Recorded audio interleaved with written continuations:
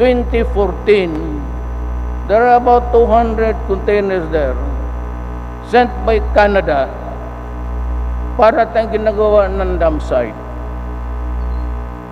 One day, inabot ako ng, ano ba yan sa Tagalog, yung sapot. Sabihin mo sa kanila, ikarga ko yan next week. Pag hindi nyo tinanggap yung basura ninyo, ibubuhos ko yan doon sa magandang beach ninyo. We are not a garbage dump here. The Filipinos are not scavengers. And you do that to us as I am wont to do. Ganon ako, nagbababoy talaga ako ng tao. Wala na. Pag ang breadwinner tumaob sa droga, this family will simply crumble. And mong malaman mo, pag tinamaan ito, he will get another one to support his wife. And this one will connect with the other. And everybody of them, I suppose that the 7 million are also selling drugs. That is why I said to you now, and as I have said it before, do not destroy our country. And to the foreigners, I would say to them, do not destroy the Philippines and do not destroy the youth of my land. Papatayin ko talaga kayo. Papatayin ko talaga kayo. Magustuhan mo man yan ang sinabi ko, hindi ako nagbibiro. Talagang hihiritan ko kayo.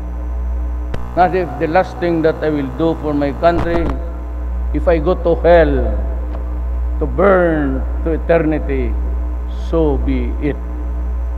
If you want me hanged or face a firing squad, I will be happy that I died for the next generation of Filipinos so that I have a comfortable life.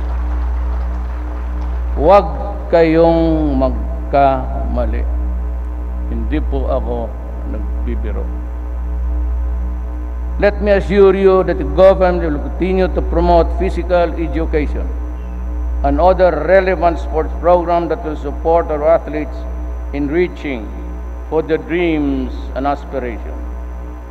We will empower them to become the best in their respective fields so that may bring pride to our nation.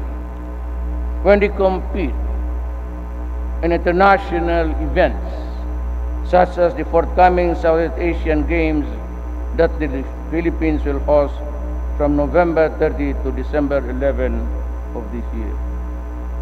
This administration remains determined in pursuing campaign to eradicate illegal drugs, criminality, and corruption. I need your support, our young athletes, in this endeavor, if we are to ensure a safe and progressive future for the next generation of Filipinos. One last paragraph galing sa akin. Alam mo, the only thing that this country needs is for you, the young people, to assert your rights. Yan lang. Pag niloko ka, hiningian ka, o you are being corrupted, you tell the other guy, wag mo akong donut with me. Sabi ni Duterte, sampalin daw kita, pag hindi papatayin kita, isumbong kita sa kanya. Baski sino, it could be whatever, policeman, o taga-gobyerno, o taga-mayor's office, o taga-Malacanang. Ako lang sinasabi ko, hindi ako nagyayabang. Kasi yung sa galit ko, matanong ninyo yung mga presidential guard. Ako lang ang presidenteng nagbubugbog talaga dyan sa bago kita ihulog sa Pasig River.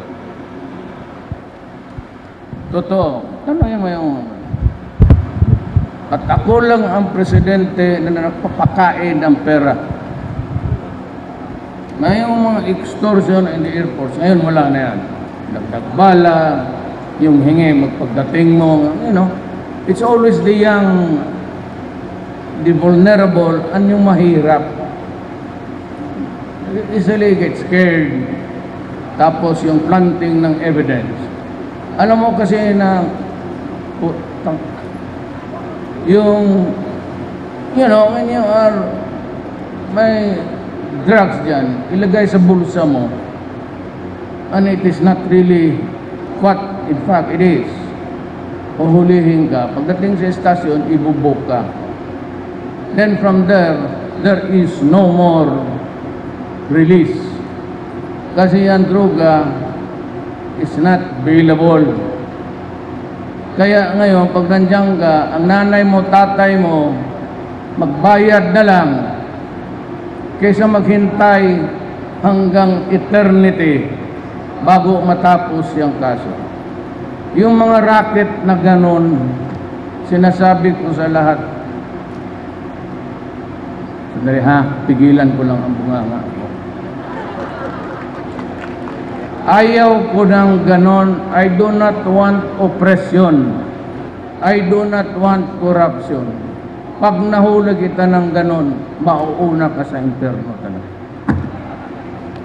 You will go ahead.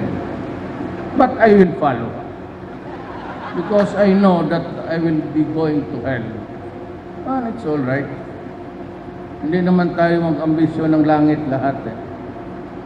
Mapuno tayo doon. Tapos, dating mo doon, baka hindi ka pa papasukin. Alam mo, si San Pedro, busy masyado niya sa kanyang manukan. Yung manok niya nandyan sa, sa gate. Sige, himas. Akala ko ba walang sabong sa...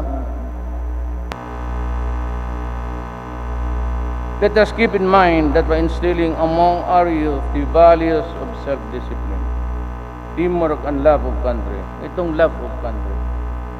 You have to do something, pero naman. Pag may nakikita kang api-api dyan, huwag mong palusutin.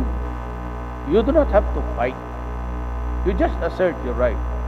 Not look, you are, pang this guy. So, tulungan mo, sumbong mo sa akin.